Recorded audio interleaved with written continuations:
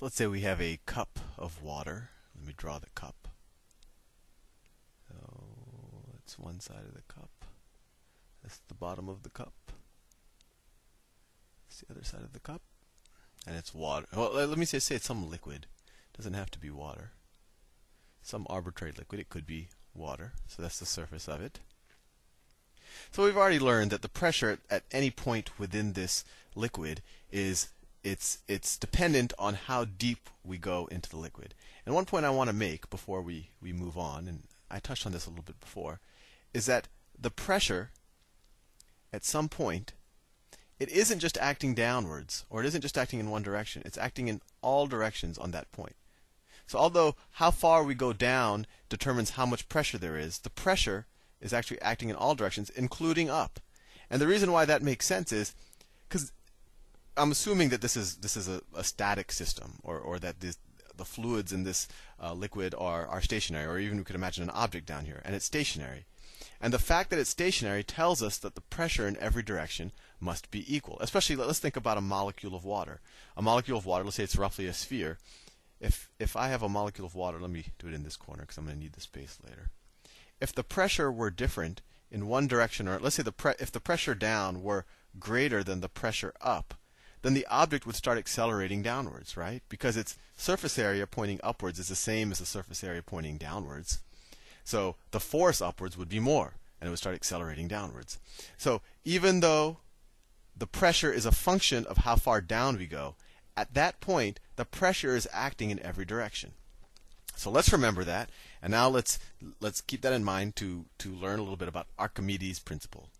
So let's say I submerge a cube into this liquid, and let's say this cube, and let me draw the cube up here, so let's say this cube has dimensions d. So every side is d. d, d, d. It's dimensions d. So what I want to do is I want to figure out if there's any force, or what is the net force acting on this cube due to the water. Well, let's think about what the pressure on this cube is at different points.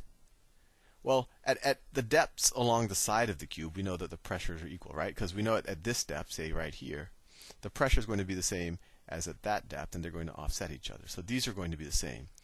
But one thing we do know, just based on the fact that pressure is a function of depth, is that at this point, the pressure is going to be higher, I don't know how much higher, than at this point, right? Because this point is deeper into the water.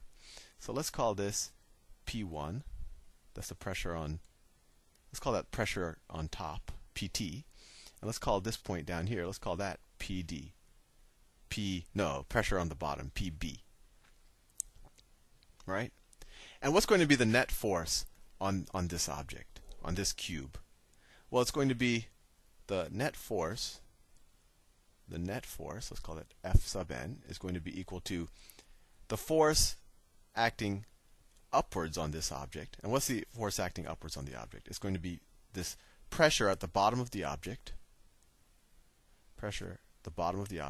times the surface area at the bottom of the object. Well, what's the surface area of the bottom of the object? Well, that's just d squared, right? Any surface of a cube is d squared, so the bottom is going to be d squared. And then minus, and I'm doing this because I actually we know that the pressure down here is higher than the pressure here, so this is going to be the larger quantity, and that the net force is actually going to be upwards. So that's why I can, do the minus confidently up here. Minus the pressure at the top. So what's the force at the top? The force at the top is going to be the pressure on the top times the surface area of the top of the cube, right? Times d squared. And we can even separate out the d squared already at that point. So the net force is equal to the pressure of the bottom minus the pressure of the top, or the difference in pressure, times the surface area of either the top or the bottom, or really any of the sides of the cube. Now let's see if we can figure what these are. Let's say the cube is submerged h units or h meters into the water. H. So what's the pressure at the top? Well, so the pressure at the top is going to be equal to the density of the liquid, which I keep saying water, but it could be any liquid. The density of the liquid times how far down we are. So we're h units down, maybe h meters, times gravity. And what's the pressure at the bottom? Well, the pressure at the bottom, similarly, would be the density of the liquid times the depth. So what's the depth? It would be this h, and then we're another d down, right? So h plus d, that's our total depth, times gravity.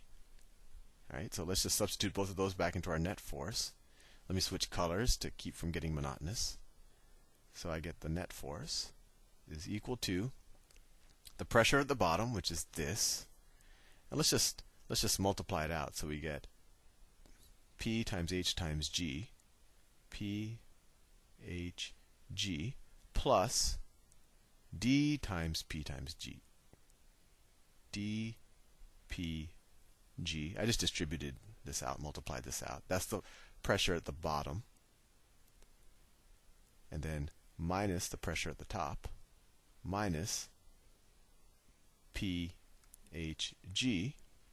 And then we learned it's all of that times d squared. Right? So immediately we see something cancels out. PHG, subtract, cancels out.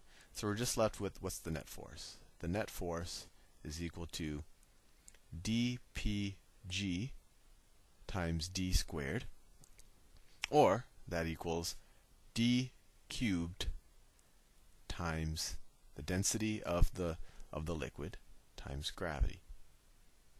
Well, let me ask you a question. What is d cubed? D cubed is the volume of this cube, right? And what else is it? Well, it's also the volume of the water displaced, right? If I stick this cube into the water, and the cube isn't shrinking or anything, that I mean, you can even imagine it being empty. It doesn't have to be empty, but that amount of water has to be moved out of the way in order for that cube to go in, right? So this is the volume of the water displaced. Volume. It's also the volume of the cube. Volume of water displaced. This is what? This is the density. I keep saying water, but let's just say it's water, but it could be any liquid. This is the density of the liquid. This is the gravity. So what is this? Volume times density is the mass of the liquid displaced, right? So the net force is also equal to the mass of liquid displaced. So let's just say mass times gravity. Or we could say that the net force acting on this object is, what's the mass of the liquid displaced times gravity? Well, that's just the weight of liquid displaced. So that's a pretty interesting thing. So if I submerge anything, the net force acting upwards on it, or the amount that I'm lighter by, is equal to the weight of the water being displaced. And that's actually called Archimedes' principle. And that net upward force, due to the fact that there's more pressure on the bottom than there is on the top, that's called the buoyant force. And that's what makes things float. So I'll leave you there with right now, just to ponder that. And we'll use this concept in the next couple of videos to actually solve some problems.